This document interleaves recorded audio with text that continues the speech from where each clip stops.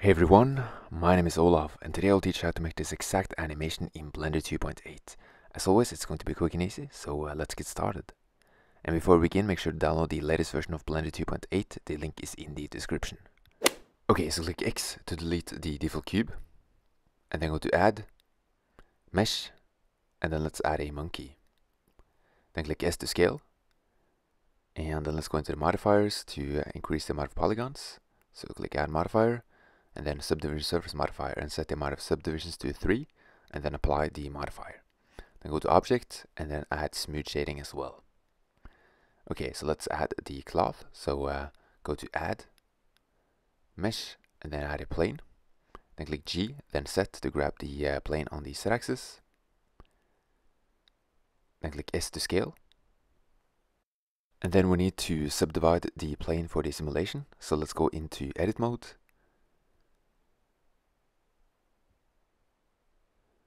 And then click W, and then subdivide. And then let's go to the bottom left and increase the amount of subdivisions. So let's set it to 30 or 50, for example. And then let's go back to object mode. And let's add the physics. So let's start off with the cloth. So add the cloth physics. And then let's increase the quality of the simulation. So let's set it to 10 for the quality steps. And let's also go down to collision and set the quality under collision to 5. And then turn on self-collision as well. And then we need to select the monkey and add collision so that the cloth can collide with the monkey. And then let's go to cache and bake the simulation. And I decided to speed up the baking part, so after a few minutes of baking, we have the simulation. So as you can see, it works great. So let's also add the subdivision surface modifier to the cloth. So go to add modifier, and then subdivision surface modifier to add additional polygons to the cloth.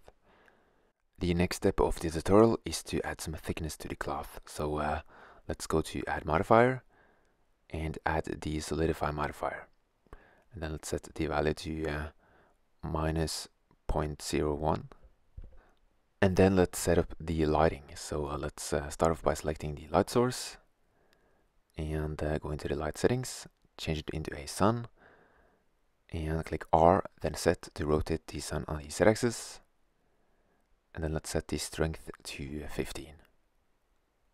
Okay, and then let's go into rendered view. And let's also switch to cycles, which looks a lot better. And if you have a GPU, make sure to use it. If not, just keep using the CPU. And then let's set the amount of samples to 200, both for the render and the viewport. And let's also change the background color. So I'll go into the world settings. And let's make it completely white. And then let's select the cloth and add a material for the cloth. So I'll click new, and then change the shader to the diffuse type, and let's make it blue. You can obviously add whatever color you want, but I'm just going to make it blue. And then let's select the monkey and add a material for the monkey as well. And for the monkey, I'm going to use the principled shader. So let's click new, the materials. And for the color, just choose whatever color you want.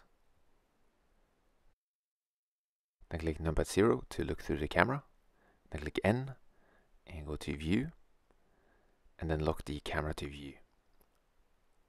Okay, so something like this. And then let's go into the render and output settings. If you have a GPU, you can decrease the render time by increasing the tile size under performance.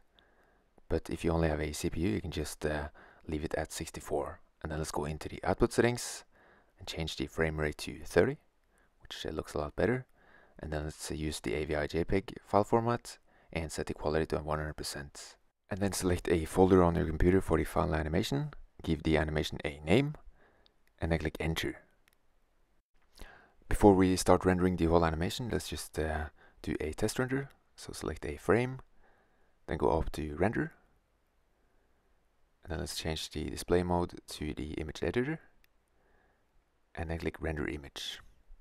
And I speeded up the rendering, and now it's time to render the whole animation. So just click render and then render animation. And that's it for this tutorial. I hope you enjoyed it, and I'll post more Blender 2.8 tutorials very soon. So thank you guys for watching, and subscribe.